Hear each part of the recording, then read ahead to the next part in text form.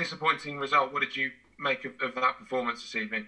Yeah, certainly a very disappointing result because obviously we wanted to get through to the next round. As far as the performance is concerned, there were some good things about it, especially first half when I felt as if we were very much well in the game.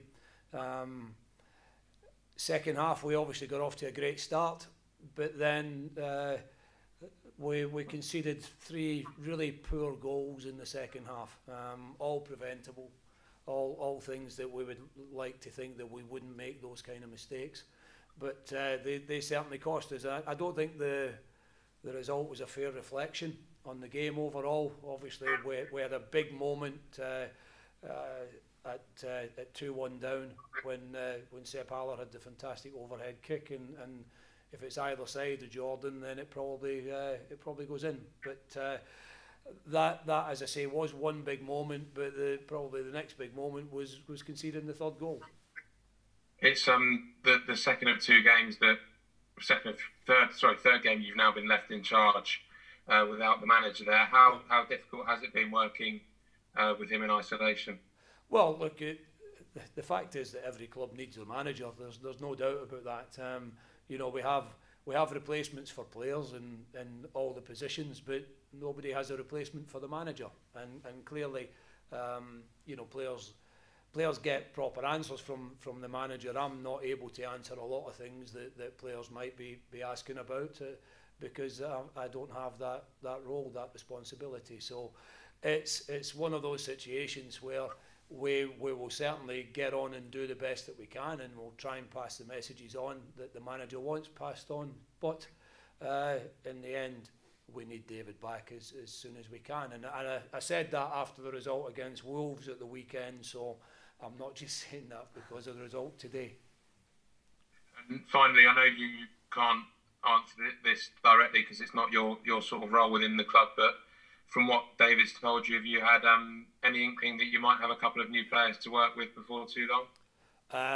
Well, not that I'm aware of. I don't think there's anything just happening right at this moment. But one of the things that David has been able to kind of focus on is looking for players at this particular time, and he's asked us as a coaching staff to kind of have a look at a few players.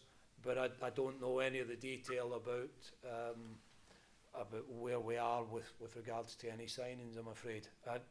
I keep on saying to people, I'm not sure, and that's applied to players and certain things as well, So I'm sorry, I can't answer that.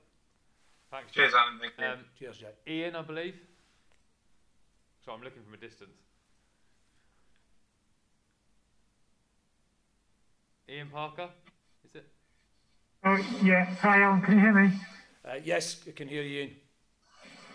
Yeah. You mentioned, the first half being a stronger performance. Were you disappointed defensively with the goals? It certainly looked like with the second goal, Richarlison was given far too much sort of time and space to cut in from the left. Oh, totally. I have mentioned already that I was bitterly disappointed with the way we defended for all 3 of the goals in the second half. But as you rightly say, Richarlison was given an opportunity to cut in. That was something that we talked about in the build-up to the game, that everybody knows that that's his preferred side to go to. Like, don't get me wrong, he'll go on the outside as well, but the type of player he is, he wants to come in and he wants to open up these shooting opportunities, and that shouldn't have been allowed. But it was, and he got the benefit of the big deflection, but we should have stopped that earlier. Okay. Thanks. Sam Ingersoll. Oh yeah, sorry Alan, can you hear me? Yes, I can hear you, Sam. Oh, sorry, I had my microphone on mute. I know it's not your decision, it was David's overall, but even at 2-1 down today, 3-1 down today, didn't make any substitutions throughout the game. Yeah. Obviously, what was your reasoning behind, or what was David's reasoning, I suppose, behind? Well, look, we've ended up with we've obviously first of all got a group of players who have done well in the previous games in this competition, and and they've been looking for their opportunity to show what they can do against a Premier League team, because you get a situation where you perform well against a couple of League One teams, and people say, well, it's not really fair to judge them on that, and they don't perhaps get the credit that they deserve. So it was we were certainly mindful of the fact that those boys deserved to get another good run out to play, and of course they're all first team players. You know, you're talking about players who have played a lot of games at this level, and players who are internationals, you know, and players who came to the club for a lot of money. So it certainly wasn't a case of fielding a weakened team. There were also some players who we just needed to kind of protect a little bit, look after, because of what's coming up as far as the league's concerned. So those were reasons. We felt in any case at 2-1 that we were very much still in the game. Seb's overhead kick illustrated that. Yarma had a chance with a header just towards the back post. So it wasn't a case of thinking that we're out of this now, you know, at that stage.